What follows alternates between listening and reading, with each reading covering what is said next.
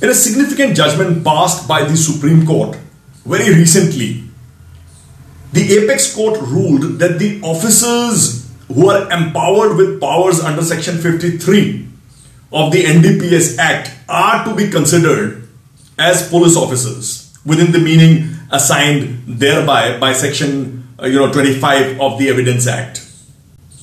Consequently, any confessional statement made to such officers under the NDPS Act would be inadmissible or forbidden or barred under the provisions of the Section 25 of the Evidence Act. In other words, such confessions cannot be relied upon for convicting the accused or an accused, let's say, under the NDPS Act. This ruling came as part of a judgment delivered in the month of October by the Supreme Court bench headed by Justice Rohinton Nariman. The title of the case being Tofan Singh versus the state of Tamil Nadu. So basically the Supreme Court held that the officer investigating the matter under the NDPS Act would qualify as a police officer, and the statement recorded by the said investigating officer under Section 67 of the NDPS Act cannot be treated as a confessional statement. Section 67 of the Act, of the NDPS Act, basically deals with the power of the officers to call for information from any person during the course of any inquiry in connection with the contravention of any provision of the NDPS Act. This may include requiring any person to produce or deliver any document or thing useful or relevant to the inquiry, examining any person acquainted with the facts and circumstances of the case. These powers are similar to that of an officer in charge of a police station. And Section 25 of the Evidence Act provides that no confession, as many of you would already know, no confession made to a police officer shall be proved as against a person accused of any offense. That is Section 25 of the Evidence Act.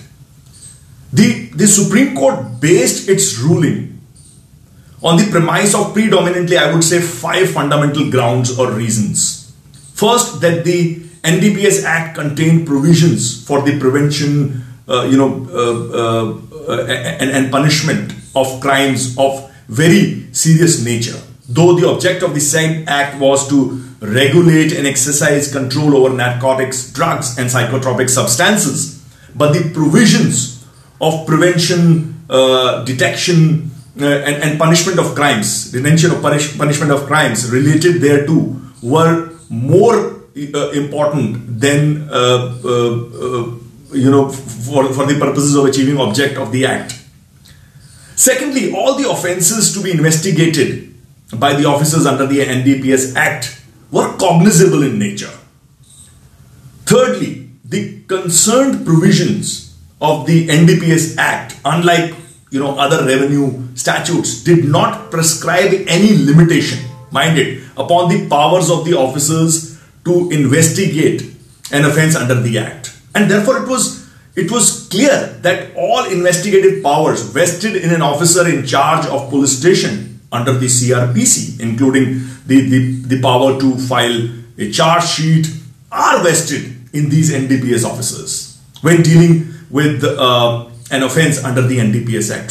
So they were proceeding or having powers similar to that of a police officer in charge of a police station.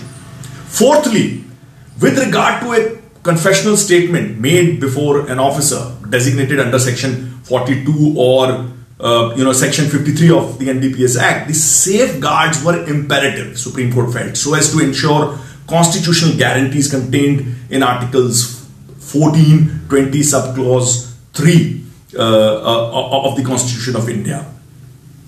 Finally, the court relied also on the ground and reasoning that the interpretation of a statute like the NDPS Act needed to be in conformity and in tune with the spirit of the broad fundamental rights, not to, incriminate oneself and to preserve the right of privacy.